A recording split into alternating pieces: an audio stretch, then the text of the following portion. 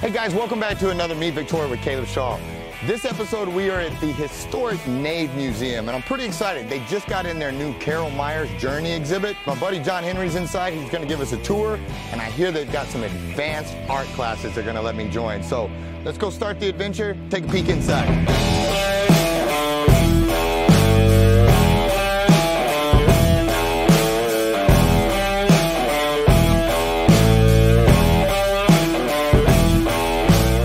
When you think digital marketing, think ThriveFuel. Websites, social media marketing, advertising, and much more. ThriveFuel is professional digital marketing.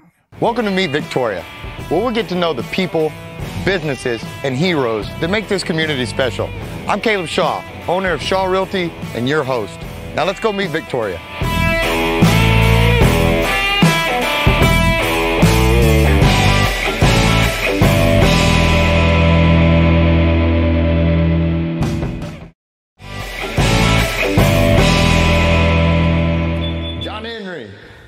Thanks so much for having us, man. Hey, Caleb. Glad you came.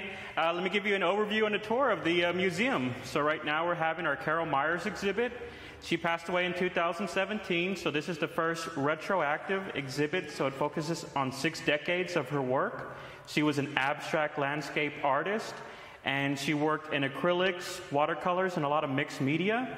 So we have the front gallery, all filled with Carol Myers' work. We also have a back gallery, and then we have a mini Royston Nave gallery, and that's who the museum was built in honor of. Awesome. Well, let's go check it out, man. Awesome. Well, come on.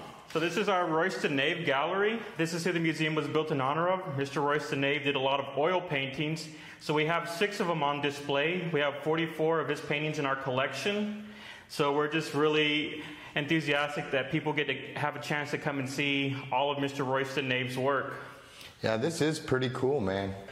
So this is an interesting piece. It's called The Message. It's inspired by the persecution and violence against Christians in South America. There's a lot of hidden message in here. You see right here, she writes, "We will not be silenced." And it's still an abstract landscape, but there's just so much hidden meaning in this painting. Wow, that is pretty deep when you actually start looking at it now that you know a little bit of the history behind it. Wow. And all of these paintings are just different places. So you'll see a lot of New Mexico, Utah, Arizona, also different parts of Mexico. So it's just like if you're traveling all around the world. Yeah, really neat, man. Really neat. So I always see in art movies, you know, what does this piece say to you? Yeah. What does this say to you? It almost looks like musical notes to me. Like that's what I first thought that it was some type of musical piece was my first original thought, and I don't know if I pulled that out because of this or what. But what does this piece say to you?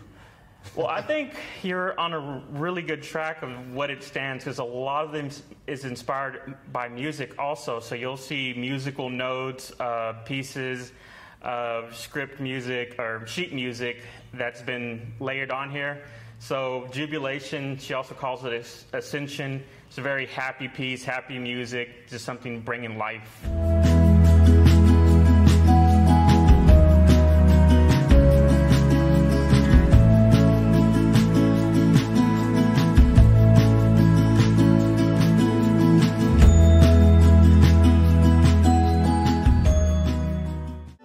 At Furniture Warehouse Direct, we pride ourselves in offering the best quality of affordable furniture in the Crossroads area.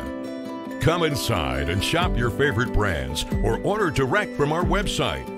We have multiple financing options to get the furniture you need in your home. Why pay retail? Buy direct at Furniture Warehouse Direct and FurnitureWarehouseDirect.com.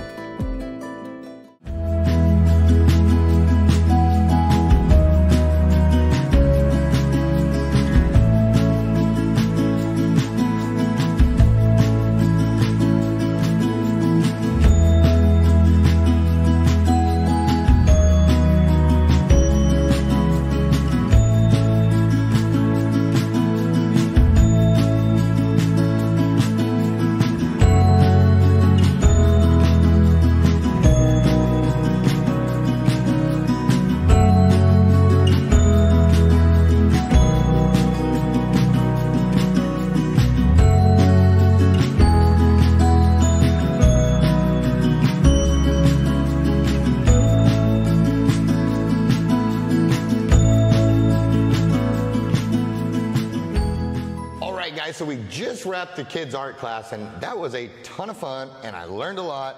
But let me just back it on up and introduce you to the amazing instructor that helped guide me towards this masterpiece. If you would, introduce yourself, please, ma'am. I'm Claire Santillana. Well, Claire, you did a great job today, and let me just go ahead and do my grand reveal here. This was my first attempt at artful masterpiece here, and you know, I'm actually pretty proud of this thing for a first go around here, but this is our original. Tell me a little bit about this painting and the author real quick, and whose work we were trying to make today. So this is by Carol Myers, and she has a lot of really fabulous artwork. I really love her use of color and texture. So we were focused on color today, and I think you did master complementary color there. Well, thank you. And you know, and this was one of these things I told you off camera that, you know, I hadn't talked about mixing colors since I don't even know when, second, third grade, maybe later than that, but instantly, you know, I was marveled at how the kids were so quickly responding to primary colors, secondary colors, tertiary colors. It wasn't just grab your paintbrush and slap a bunch of paint on here and go. What are you trying to accomplish with these art classes? And when you're in here with the kids, I mean, I get that, hey, we're going to paint something today, but I think it goes a little bit deeper than that. And what's your line of thought when you're going into doing this? Well, I feel like a lot of these schools don't have art, especially with COVID. Art's been taken out just because of safety measures, and they really do need that art foundation. And learning about colors will help them being able to look at artwork, and later when they're learning about artwork, or even in the ads we see, you know, that there's a lot of thought behind those, and all of the elements of art are even in the movies, even in animation, and knowing what goes behind it, maybe they'll be future artists. Maybe that'll be their career. Well, and that's what got me to thinking so much is on the color wheel, the way, you know, the complementary colors, you know, you take those and that makes this, and it was so much deeper than just grabbing a box of paint or crowns and going to town here, and it really kind of humbled me in a sense that, like, okay, I'd forgotten all this stuff, but again, there's just so much more than grabbing a paintbrush and going. There's this deep knowledge of colors and what mixing these colors will bring, and then highlighting that, and then, you know, all of this. And so, yeah, this is just a great thing. And I'll tell you, for the kids, every one of the kids in here was having a ton of fun. They were engaged in it. It's just a great activity. You know, it gets them in here. It's doing something different.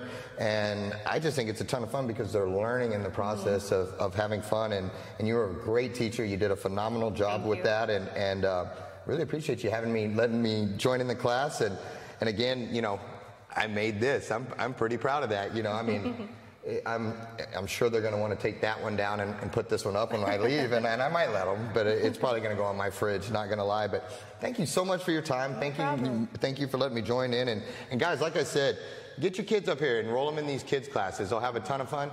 Heck, call them. They'll let you sit in them as an adult too, and sit in the back and make it, and try to beat mine. See what you can do with it. We'll be right back. From early on, I found a huge love of the outdoors. My favorite part of being a child was going out to my grandparents' ranch, feeding the cows and fishing in the tanks and running through the pastures. There's nothing better than being outside, in my opinion, which is why I love this part of my job so much. Keep me, Corri Urban, in mind when you start looking for that ranch, farm, or recreational property.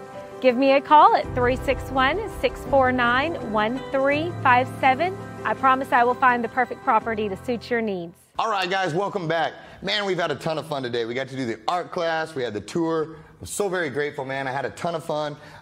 For those that don't know you, though, if you wouldn't mind, please introduce yourself and tell us what your role here at the Nave is. My name is John Henry Castillo. I'm the executive director. Good deal. Good deal. Well, man, again, I appreciate you having us. Thank you for the tour and stuff. I like this building, man. This building is cool. It's got a cool feel to it, the big old Greek columns out front. Tell me a little bit about it, man. So there's a lot of history to this building. This building was built in 1932 by Emily McFadden for Royston Nave, her husband, when he passed away. It was built by Adler Ayers, who is a famous architect in Texas, and he built a Roman Greco building. The building was built to house Mr. Royston Nave's paintings, and later became Victoria's first library. It was a library until 1976. And then that's when the Victoria Regional Museum Association took ownership of the building. And since then, we've been a fine arts museum for 45 years. Wow, so this was Victoria's first library. First library. It was the Bronte Study Library, or the Bronte Study Group. They were the first and oldest female literary study group in the state of Texas, and they were able to form Victoria's first library. Wow, that's pretty cool, man. And this is just a little bit more than just a normal museum. Talk us a little bit about this. I know one of the big deals is of course the Nave exhibit. Mm-hmm. You know, let's talk a little bit about that. So we have a permanent exhibit for Mr. Royston Nave. We have 44 paintings in total by Mr. Royston Nave. They all have been restored. He worked in oil paintings. He did a lot of landscapes of Texas and different places that he traveled, like Colorado. He also did portraits, which are American realism, and they just look like they were photos. He does an amazing job capturing lifelike images, and he does a lot of still lifes. So we rotate out Mr. Royston Nave's work about twice a year, so there's always something new. Gotcha, gotcha. And one of the other things that you guys do that's really cool is you all have exhibits that rotate through here, and I think you told me about 5 exhibits per year? Yes, so we do 5 exhibits per year. It always changes. It's always visual art, so we have different style paintings, all different type of mediums. We also have sculptures, woodworking, we try to have a large variety of work, so it's something new every time you come in. And one of the things within that makes you guys even more unique and more special is you don't stop with just these exhibits coming through, these 5 exhibits per year. You guys actually have classes within that where you do these art classes, 4 to 5 art classes about the exhibit that comes in. And that's what we did today. Tell us a little bit about that. So these classes are really special since the children are able to come into the museum and see the artwork in person, and then they get to make their own work that's inspired by the current exhibit. And the classes are never the same. They always change mediums. Today we worked with acrylics. The following week we'll do watercolors. And we just always are trying to change it so you learn some new techniques, learn a little bit of art history, art lessons, and we just try to keep it enjoyable and fun. Well, and you guys did a great job on that because it was a whole lot more than just slapping down some paint on a picture. There was learning involved. There was skills being taught, and the learning of matching this color with this color or mixing these two makes this. And I thought it was so neat that you had the kids in this immersive environment where they're surrounded by the art, and then they actually get the thought process of what the artist did to make that, and then they get to try to emulate it, which I just thought was great. And I had a ton of fun doing it. I think the parents should just come in here and try to sit behind the kids and do it themselves because it was a ton of fun. What can we do? Well, first and foremost, how are you guys funded, and how do you survive here? And then furthermore, what can we do to back you to make sure that you guys know that the community is behind you and you continue to thrive? So the museum is a 501c nonprofit, so we run on generous donations of visitors. Also, we look for business sponsorships, so if someone wants to cover an exhibit, we allow that. We also have our membership, and membership is very important. The membership helps fund the operation here. It goes to the art classes, and you get a lot of benefits, so you're able to come on opening night, meet the artist, have some refreshments. And so, again, it just helps the museum. It helps us operate. It allows us to have our doors free and open to everybody. And that's a good point to wrap on. These tours are free. People can come up here. They don't have to pay a huge fee to get in. Donations are appreciated, I'm sure.